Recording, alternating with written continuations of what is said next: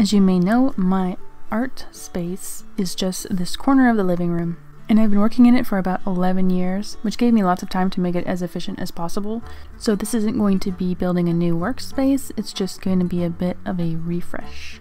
Addressing certain pain points. One, this box filled with ink sprays and glues and gessos that I have to dig through constantly. I have this box just to throw my paper scraps and stuff, which is just slightly too small, so it's really hard to actually dig through. I have this previous pen holder that I made from foam core, but I made it in a really silly kind of way, so it's collapsing on itself, and it's also not angled, so my pens keep tumbling out of it. I love pegboard, but sometimes it just gets into a disarray, so I need to reorganize that. Lately I've just been putting little books right here, just a little risky.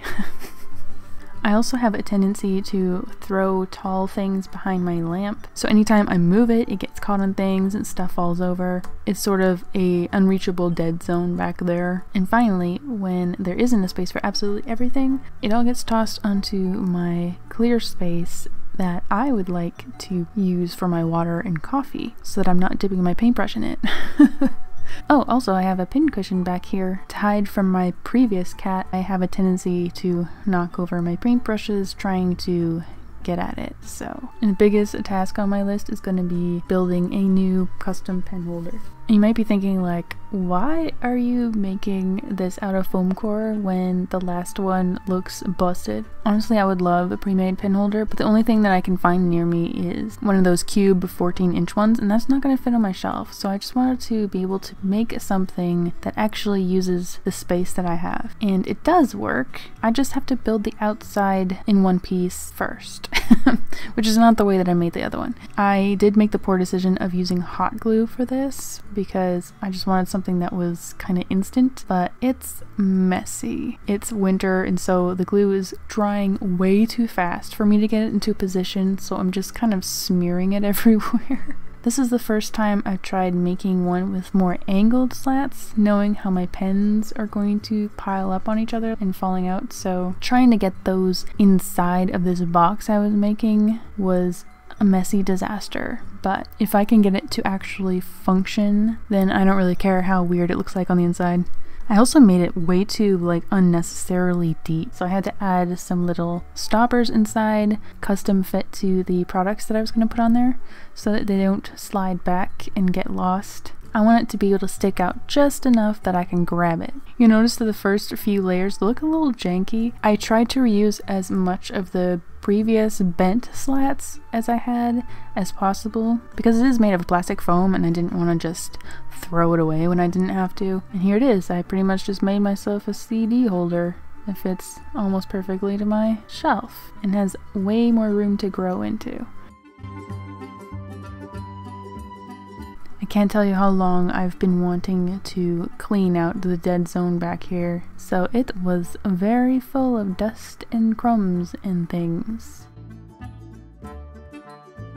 So back to paint point number 1 with that box filled with ink sprays. I thought I didn't want them anymore because they were super old and broken, which is why I never used them, so I thought that I should just empty out the bottles, spray some papers, and then just use those papers as collage papers. But those bottles were really full and there's just no way that I'd be able to use them all. And actually only like 4 of them were broken. So I think with a little consolidation and a less chaotic way of storing them, I think I'll keep these because they are so fun to journal with. I just wish that the spray nozzles didn't break so easily on them, you know?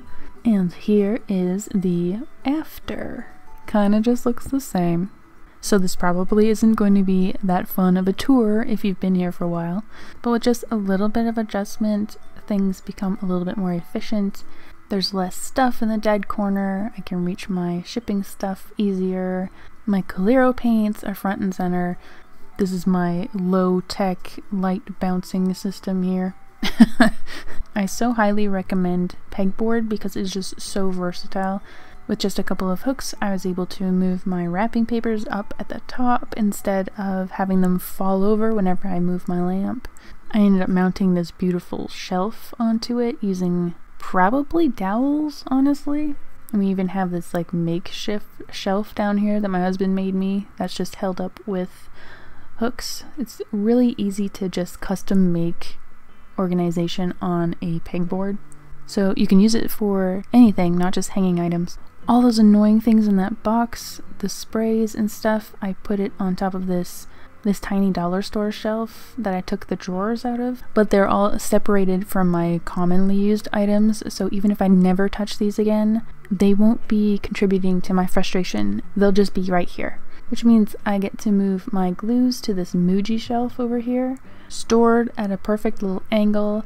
I'm reusing this envelope box to store my little random cardboard pieces in case I want to make a tiny journal or something. And under that is my old foam core organizer, where I can just slide the Prismacolor trays directly into. Super lifesaver. Another shelf I made back in the day, I just put my little tiny found poetry books on it, zines, I don't know what you call these, cards, just random things that I don't really need to use all the time.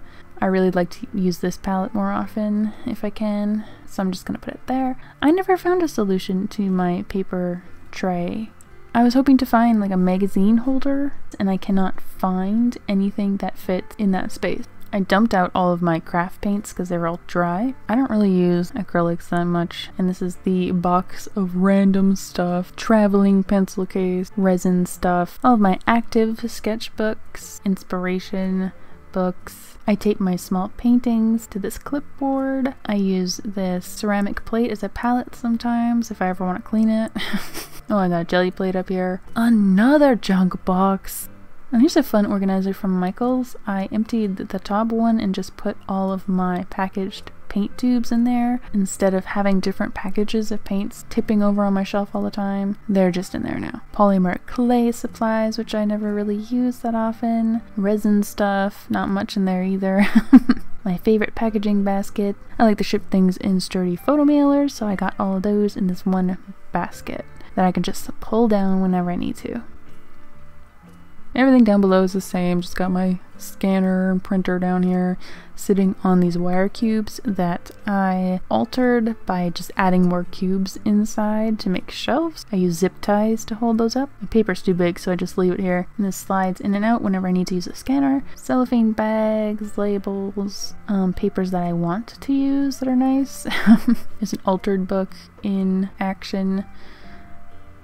Extra envelopes for Patreon, random papers and surfaces, cardstock, you know. Over here is my graph wire I've had for a million years, cutting mat, papers that I hate that I'll use for like drawing maybe, copy paper for the printer. Oh, I found more bookboard. Shouldn't really be here, but okay.